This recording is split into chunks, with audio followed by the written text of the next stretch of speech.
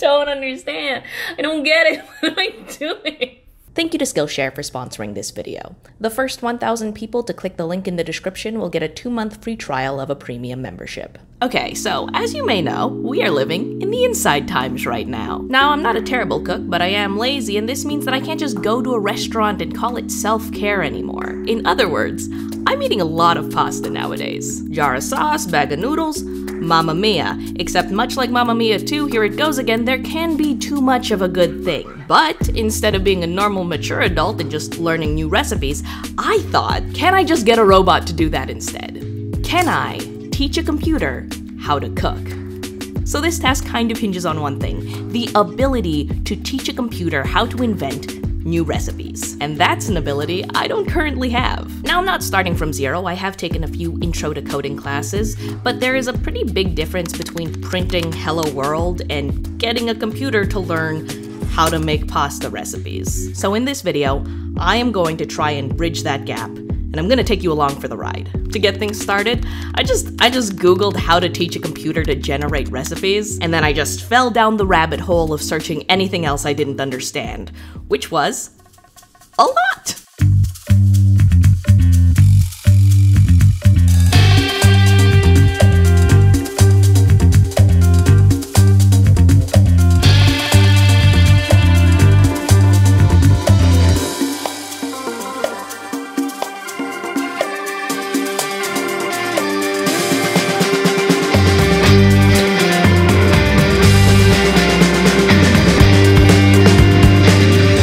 Okay, so here's what I found out. Now don't worry, I'm not going to talk about the math behind machine learning because, honestly, it's not that easy, and I am not qualified to do that. But more importantly, I honestly think that the intuition behind it all is going to be a lot more useful to you. So, machine learning.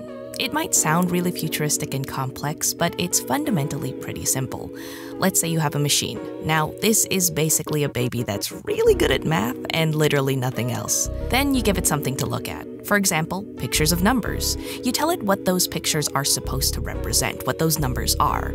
Then you ask it to find a pattern in the pictures. The quality of that grouping, that pattern recognition, can be scored. For example, you give it some new pictures and ask it to sort those into the groups. The more it gets right, the higher the score. The machine will think about the patterns that help increase its score and try to think more along those lines. So, for the pictures of numbers, maybe it realizes that 8s, 3s, and 9s tend to have round upper halves, while 8s, 3s, and 6s have round lower halves. So, if the machine sees an image with a round upper half, but not a round bottom, by process of elimination, it should be able to quickly narrow it down to a 9. Now, the actual process isn't this reliant on visuals. Remember, computers think with math.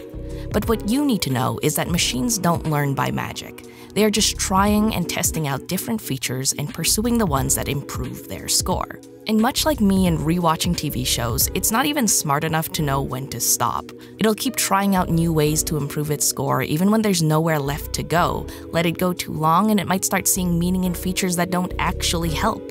So you, the person who made it, need to tell it when it's done. And that's basically the learning part. Now, let's take a closer look at the machine. You've probably heard of neural networks before. Sometimes people call them multi-layer perceptrons, which is a bit too 60s sci-fi for my taste. Neural networks are designed to mimic how human brains work by identifying fundamental patterns and using that as a guide to generate output. Now, even the most basic neural network can do some pretty cool things, but it's far from great. It's really rigid, so you can only have a fixed-sized input and a fixed-sized output. Not very useful if we're trying to generate pasta recipes, which can vary in length and complexity. So instead, I found out about a specific kind of neural network called a recurrent neural network, or an RNN. These allow you to input and output sequences, that is, maintain context over multiple inputs, which is cool, but how does that help us with what we want to do? Well, what if instead of sequences of pictures, we do a sequence of words? Now the machine can learn to find patterns in these words, which sentences make sense given what it's seen, and which ones don't. Using that knowledge, it can start looking at sentences and predicting what the next word should be, and it can just keep doing it forever. So we give it a few words to start with, usually a random sentence from our recipes, and it'll add one word at a time until, hopefully, we have a full recipe. Except it isn't that easy, because of course it isn't. The problem is, even though RNNs maintain context better than some neural networks, they're still nowhere near as good as a human. Imagine you're reading this recipe: melt butter in a medium saucepan, whisk in flour, and cook. Now, you know from reading countless instructions before that verbs and the nouns that follow it are usually the most important part, so you'll make sure to remember those words and won't waste too much time focusing on the parts in between. Basic RNNs don't work that way. Instead, it'll try and remember every word, and pretty quickly it'll get overwhelmed and start forgetting important context. So it might remember you need to whisk and cook flour, but it might forget you need melted butter first. Enter long short-term memory, which is a special kind of RNN with a really confusing name. Basically, while a machine is learning, you can imagine that it is maintaining two memories. A short-term one that is encountering a new experience or looking at a new word, and a long-term one that retains everything learned thus far. Long short-term memory allows the machine to do what you do. Forget some information in the short term, so when that memory is eventually used to update its long-term pattern recognition, it prioritizes what's relevant. Now, it does need to figure out what features make a word relevant, but that's where the whole machine learning thing comes in. Okay, so LSTMs theoretically have the ability to do what I want, I think. So now I just need to do it. I started by downloading a bunch of highly rated pasta recipes from epicurious.com. I'm gonna show these to the machine, and this is how it's gonna learn what a pasta recipe looks like. And then I spent like another 2 days Googling how to actually make an LSTM. Basically the code was copy-paste, but like actually setting it up, like downloading drivers and all of that stuff was my personal hell. But eventually I was ready to go. So let's go. Alright, so instead of words, my LSTM works on a character-by-character basis. It's the same intuition. Instead of predicting what the next word should be, it just starts predicting what the next letter should be. This wasn't a strategic decision. It's just because I don't know how to set it up for words, it just seemed harder. If you want to look at it, let's see. Would you look at that? Wow. Notably, it trains on a sequence length of 100 characters. What that means is that it just looks at the past 100 characters, and with that, it tries to predict what the 101st character should be. And it just does that over and over again. Let's see if it runs. We're doing it. We're doing it. 5 hours. It's gonna take 5 hours. See you then. Okay. I mean, okay. It isn't perfect. It's really far from perfect, actually. In serving 1 tablespoon, oil the palt and cook until tea to cork cooks, and she says it al dente, and she says it until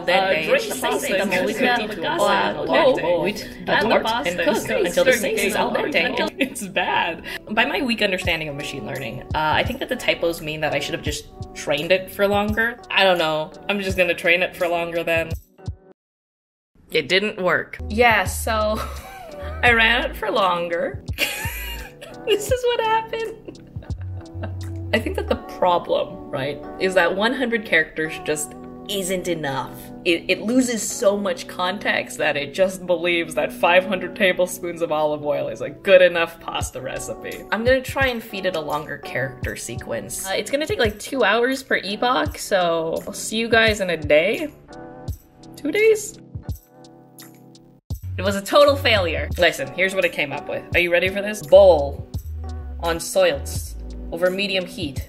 Add pasta and cook. Season with salt and pepper. Season with salt and pepper. It's like olive oil all over again. I don't understand.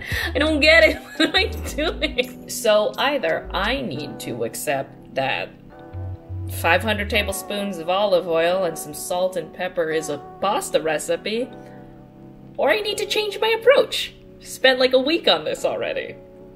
So, I'm gonna need to change my approach.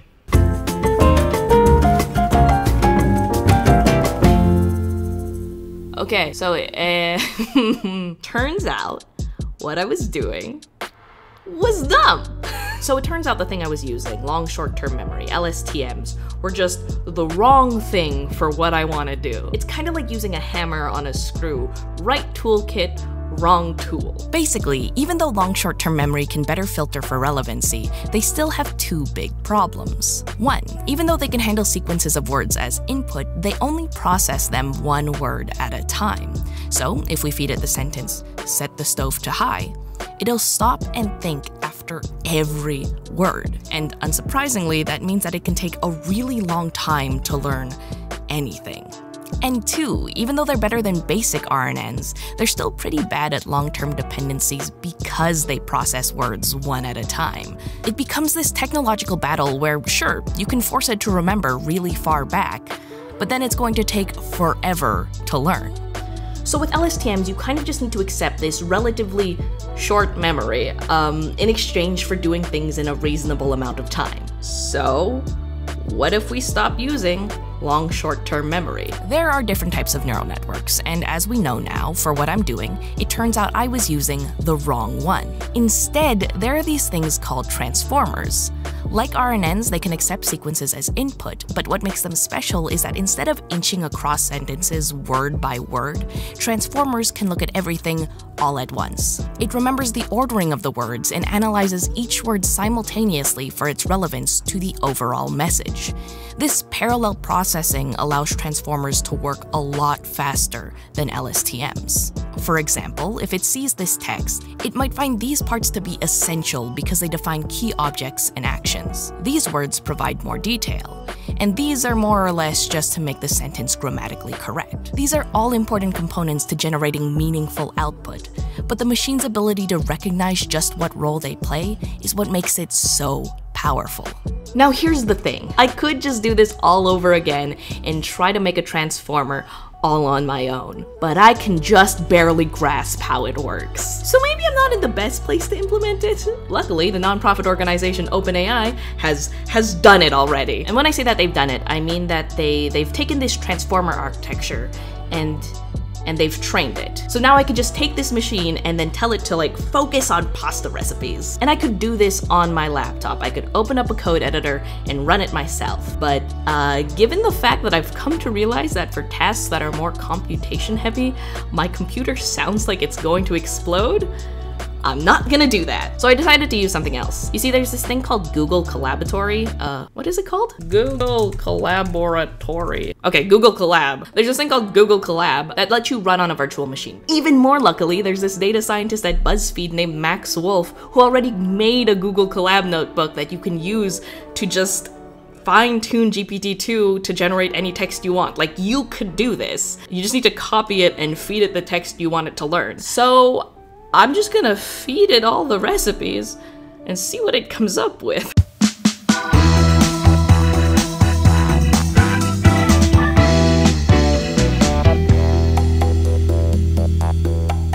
Okay, so it's been an hour and a half since I ran it, and it's done. Okay, the first thing that strikes me is the fact that it's formatted exactly like how I inputted things. It's not just giving me a list of 1 tablespoon olive oil. For all intents and purposes, this looks like a real recipe to me. But as you may have guessed, on a scale of 1 to Master Chef, I am an idiot sandwich, so I'm gonna phone a friend. Hello? Yeah, can you see me? No. That's unfortunate. This is Melissa. She's been my friend since high school and is possibly the only person I know who loves the Bon Appetit test kitchen more than me. Hey, bud. Hi. Could you do me a favor? That depends. Could you cook a recipe that a computer invented? What? I mean, I could try. That's all I need. Thank you. I'm holding you to it. Okay. Now what? Hi. So Sabrina sent me some recipes the other day. Yeah, I'm gonna read these recipes and see if they're makeable, see if they're doable. Let's see how this goes. Okay, so our first recipe is fettuccine with asparagus, parsley, and fried parsley. It's a lot of parsley. Transfer to a plate and cool, then transfer to a plate of watertight ice watermelons. Add pesto. Bolognese. That one looks pretty good, actually. Ooh, mushroom ravioli. Okay, the instructions say, if frozen mayonnaise, mayo will need to be minced to coat. Okay, we got macaroni and cheese. Hold up.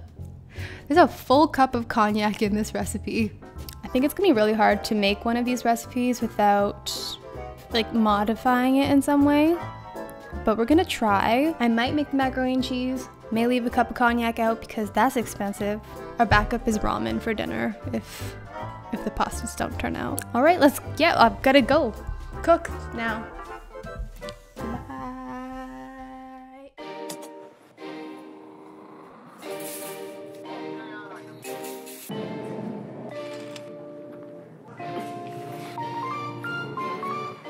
There's so much stuff. Oh my god, oh my god. We made it. I have my bag of groceries. Let's go home now.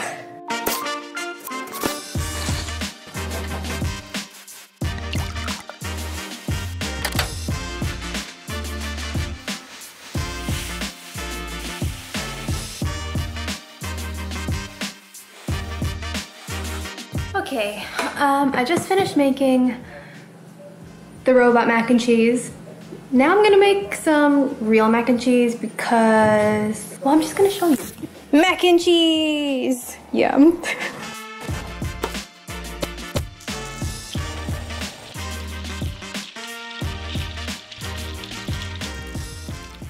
Okay, so I just finished making both of the recipes. So I tried to make the recipe from the robot.